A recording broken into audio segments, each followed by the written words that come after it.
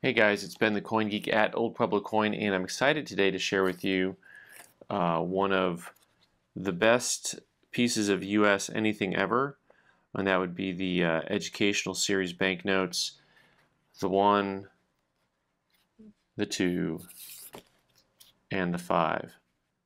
So we're going to go ahead and look at all three of these notes that are considered to be among the premier, the pinnacle, the ultimate, I don't know, what do you want to say? You put in your adjective here, we'll play Mad Libs, and you can tell me how you would describe these banknotes. But the level of detail on the educational series notes is legendary, and with good reason. We chronicled our own pollution, which is fantastic. We remembered the Constitution, also fantastic. Signers, probably not as important to most of us.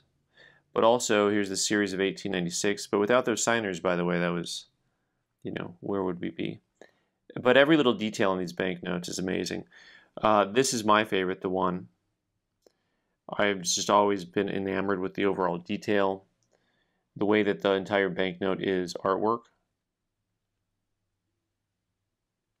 Just, there's the fascies. You'll recognize those as being on the back of the Mercury dime. The multi-dimensional levels of this, I mean, if you look at the stand that Liberty is sitting on, I mean, it's just beautiful the way it sticks forward. I would love to see this put into a stone sculpture. I mean, just remarkable. And there's actually a backside to the note too, little known fact, with Martha and George Washington on it. Also lovely. So PMG graded this note an AU55 with a minor foreign substance. So always it's good to have those notes. I believe the minor foreign substance is this little area here, but I'd have to look a little closer because that's the only thing that really popped up. But sometimes it'll be hidden because it'll be kind of inside, but then you've got to decide, okay, is that a minor foreign substance right there? Or is that just some of the thread that goes into the banknote naturally? So I've had banknotes where that thread is just sticking out, and it can be very hard to tell at times. So, at times you'll see guys at coin shows with this apparatus, taking a look from either side of the banknote to see, if there is something that's popping up. So I am curious about that little spot here by the 1. But all in all, a note like this trades for somewhere around the $2,000 mark. I'm just going to use round figures. These notes were designed and engraved, right? So I got different things rolling through my head here, and I'm supposed to use the correct terms. So if you get out the Friedberg book, you'll see that Will H. Lowe designed W. H. Lowe, engraved by Charles Schlecht, which is a great name for all you people who speak German. All this not Schlecht. So history instructing youth, and then the back design, I think was, let me see here, engraved by Charles Burt. Okay, going off of the original engravings. So those are both very cool, but then when you get to the other banknotes, here's the 2, you'll see that it was also engraved by Charles Schlecht and G.F. Smiley. I always call him Smiley, like Guy Smiley, but his name is probably pronounced not Smiley. Designed by Edwin H. Blashfield and Thomas Morris. Also, then when you get to the 5, you find out that also engraved by G.F.C. Smiley, but the painting was by Walter Sherlaw, with the border elements designed by Thomas Morris. Just absolute pieces of artwork. If you like paper money, you want to get the paper money book by the Friedbergs, right? That's just a thing that everyone should have who likes collecting U.S. paper money. All right, we got to look at the 2. Super excited about the 2. and also a note that just has an amazing look to it when you look at the detail, the level of engraving on these banknotes. Anyone know how hard it is to draw hands? Some of you do. Some of you know exactly how hard it is to draw hands. I know that may seem like a silly thing, but for those of you who appreciate detail and understand art, I'm not saying that that's me, but I'm just saying, did you ever think you'd see a segment on a numismatic channel where the main focus was hands? But it gets to the point of just the incredible talent that the guys had that made these banknotes. And then once again, you get to the scroll work and just how the little details, there's a little hidden two there. There's always these extra, on a lot of these denominations, you'll see the denomination kind of snuck in different places throughout the note. And then, you know, Act of August 4th, 1886, it just blends in, and it's details that you wouldn't necessarily see unless you take the time to see.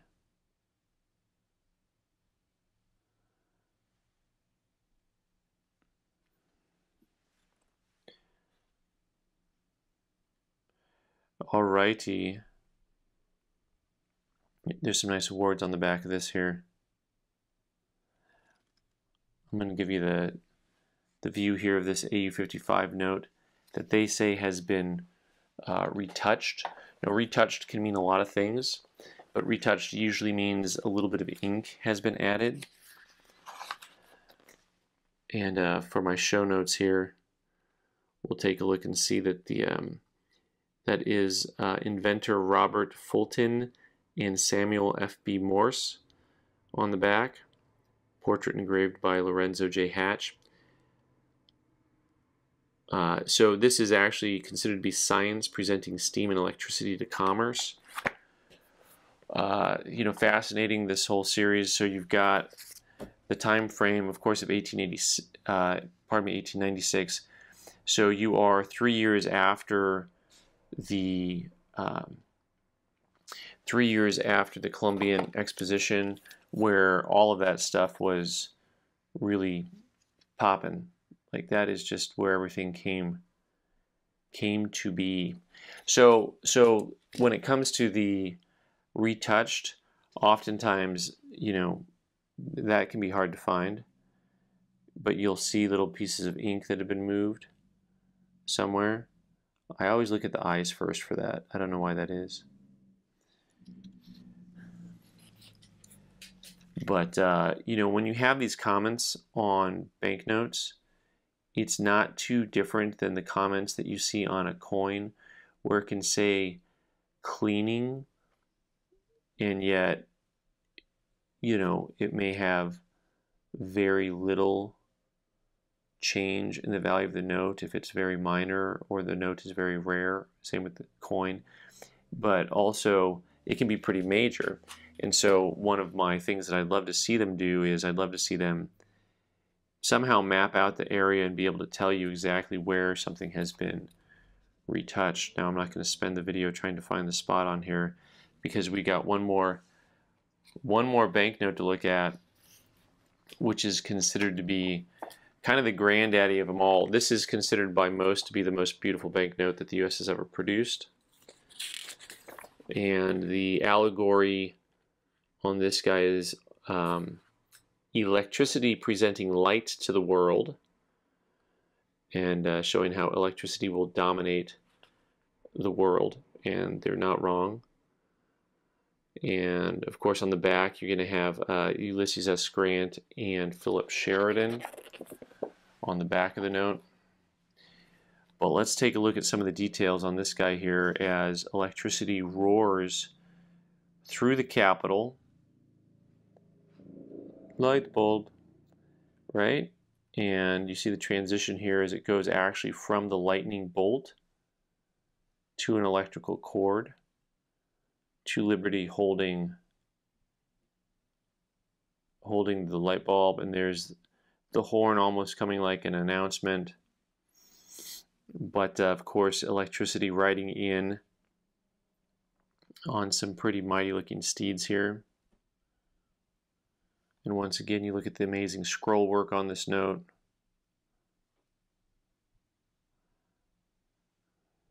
There's just not a whole lot to not love about these things. The Series 1896 kind of just, every little bit of space is used in a way that's attractive. So these will have different Friedberg numbers on them. This is Friedberg 270. Usually, like this note in particular only has 3 different Friedbergs. That just means 3 different types. The notes themselves are basically the same, but it'll be the signatures that change. Like this is Roberts and Lyons, right? It's got an S on there. Sometimes you say things wrong for years until someone corrects you. You see Series 1896 kind of buried up in there again. But then you see some of how fine the print was on the edge here for the Bureau of Engraving and Printing. And a little spot right there. So net VF35 choice. Beautiful thing. Closed pinholes. And of course there's Grant and Sheridan. And just a lovely allegory on the back as well. So closed pinholes, we'll see if those will pop up or not. That'll be a little bit harder. Maybe I'll just do something later on those. But sometimes you'll see some darkness pop up, like maybe, well, that looks a little bit more like a small rust spot than anything else right there. But there was a spot on the edge over here that we were just looking at that made me think that there was some slight repair. You see that darker line there. Very, very tough grading on this note because, you know, VF, this note has a lot of life to it, a lot of body left to it.